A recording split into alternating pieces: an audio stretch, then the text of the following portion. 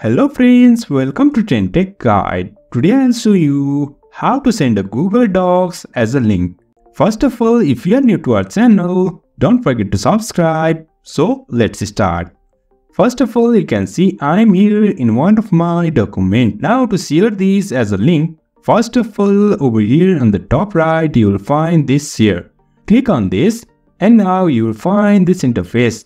Over here you can find this general access. It's restricted. Change this to anyone with the link.